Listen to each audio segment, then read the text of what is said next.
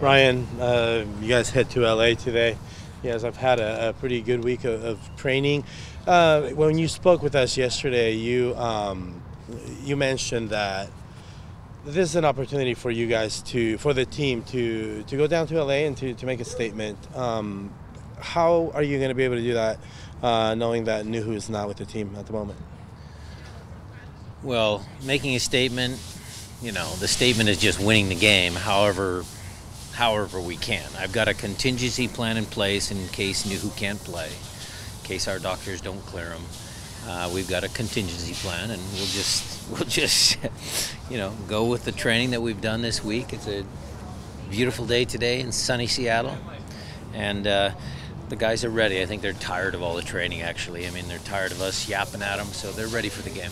Optimism abound here at training, especially within the players. Is that a testament to the philosophy that you have been implementing throughout the year? When times weren't going well, you guys kept them pretty positive. When times were going well, you kept them pretty level. Is this the payoff of that?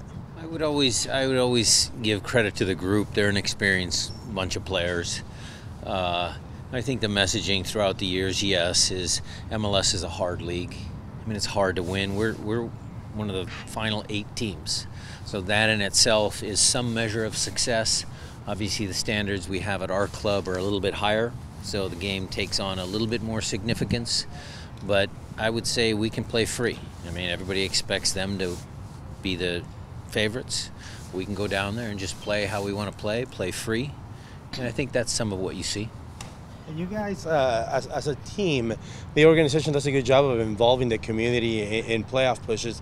What message do you have for the fans that are going to be, sitting at bars watching the games? I hope you guys have a great night. Don't drink too much. Don't drink and drive. But I hope you buy a round of congratulatory shots of your favorite after we win. You spoke of, contingency plans. But earlier in the week, you were like, if I get 2 days with everybody, I feel confident. Not having those 2 days, does that diminish the confidence? No, it doesn't diminish the confidence. It makes things more challenging, Jada. I mean, Paul's going to be a game-time decision. Nuhu's going to be a game-time decision based on what our doctors say. So, yeah, it raises some different challenges. Would have loved to have them both in full training, but that's the way it is. What I would say, the counterpoint to that is, look, Paul knows exactly what he needs to do. He's been doing it since halfway through the year, and Nuhu's been here for, 5-6 years. He knows what he needs to do. You guys, things are pretty balanced. I mean, obviously they've been able to get the goals for you, but if you take the teams separate of this actual matchup, does the midfield, could you say a little bit edge on that one, or where would you say that maybe you guys might have an edge if you just separate the actual playing against each other? Well, I love your question because I think the teams are evenly matched. I mean, they obviously have high-profile players. We have players that have been winning championships and winning games for a long time. So, status is sometimes a funny thing. I joked around a little bit yesterday about, Steph has more playoff experience than their goalkeeper. I was a little tongue-in-cheek, but it's true. I mean, he's got more playoff experience. So 2 evenly matched teams. Every component of the field is going to be vital for us to come out with a win. If we can control midfield, yes.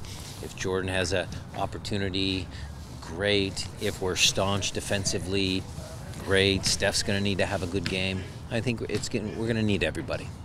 When you say that they're tired of yapping, or you guys talking all of that kind of stuff, Steph's said that too. Like, there's probably nothing else after 3 weeks that you could really say, 20 days you could really say. Does that kind of carry into those last moments before kickoff, or that before you take the field too? My speech before the game is going to be pretty short, Jada. I'll remind them of a few specific things, but look, they're all human beings. It's a big game. The crowd's going to be into it. LAFC has a good crowd. They'll have butterflies. They should be nervous. What that nervous energy does is it turns into adrenaline, after you get the nerves out. So we'll just need to, see how the game goes. Brian,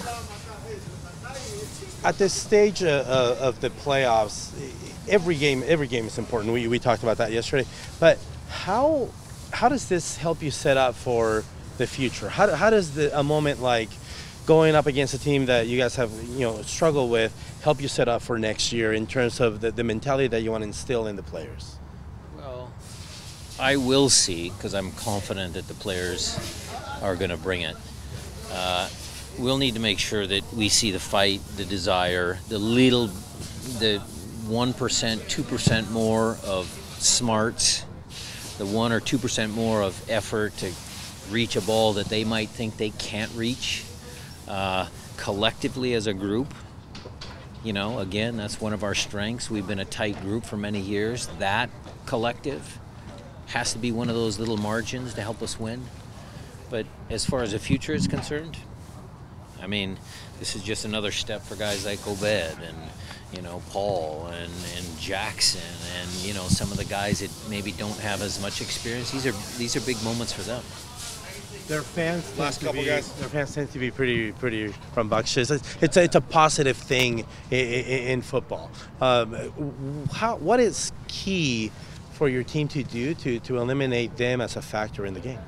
Well, one of my mentors, Jimmy Gabriel, always used to say that teams come into big stadiums, come into good atmospheres, the visiting team that is, and they get inspired just as much as the home team. I mean, sure, the home crowd is going to support their team, but again, going back to that nerves that turn into adrenaline and stuff like that, a big crowd, those guys are showmans in some ways. I mean, they'll feed off the crowd, whether that's for LAFC or our fans that I know will be down there. We'll have a vocal minority down there. So big games, big stadiums, loud stadiums, sometimes that can spur even the opposition. Anything else? All right, thanks guys. Okay.